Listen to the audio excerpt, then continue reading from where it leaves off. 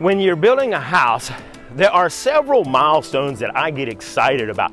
These are typically events that are happening that are really crucial to the job site or to the build.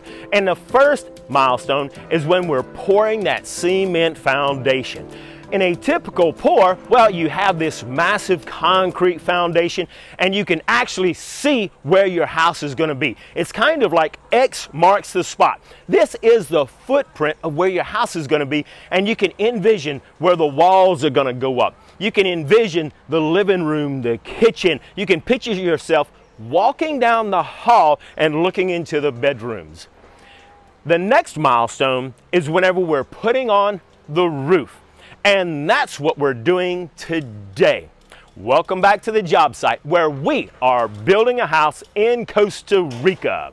Let me take 20 seconds to tell you about this awesome Costa Rican vacation we are giving away. I am giving away a 3-day Costa Rican adventure just for watching videos on my channel and learning all about living in Costa Rica. Subscribe now. Hit that notification bell so you don't miss out, and watch to the end and I'll explain how you can qualify to win.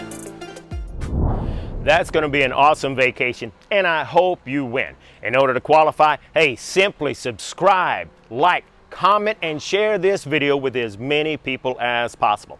The more engaged you are with this video, the more you increase your odds of winning this awesome 3-day Costa Rican vacation. But let's get back to the job site. Today, our crew is going to be installing this material as our roof. Now, once they get this roof on, it's what contractors call getting it in the dry. Simply means that it can go ahead and rain. Our job site is pretty much going to be dry once our roof is on, and this way, if it's raining, nothing's going to slow down our progress. Now, this is important for you to know because whenever you're talking to a contractor, you want to find out, hey, how long does it normally take to get this type of house in the dry?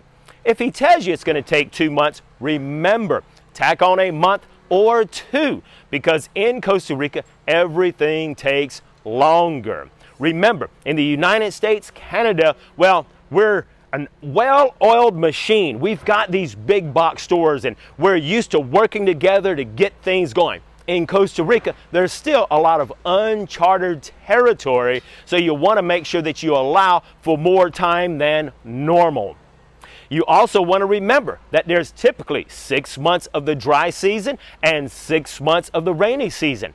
It typically begins raining in May. However, sometimes those rains start early, as much as April, so make sure that you plan accordingly so that hopefully when you're building your house in Costa Rica, the goal is to have it in the dry before rainy season begins. This way you don't have anything slowing you down from getting your job done. Nothing to slow you down from getting your house going.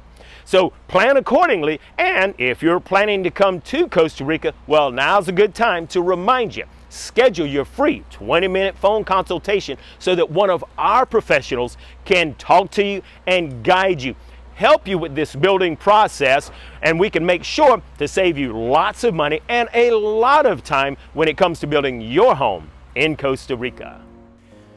A lot of work has been happening on the build site, and I'll give you a tour of what the crew has accomplished later. Today, we're focused on getting our roof on the house.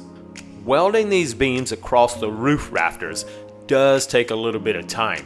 But the real issue is not the time, but how dangerous it is to do this type of work so high up in the air. The team cleans and then paints all of the metal with rust-proof protection before even putting the metal in its proper place. After the roof beams are welded into place, every spot where it's been welded has to be cleaned and painted again.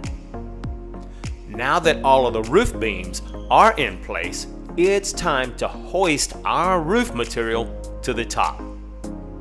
In Costa Rica, it takes a lot of ingenuity, thinking outside the box, and manual labor to get the job done.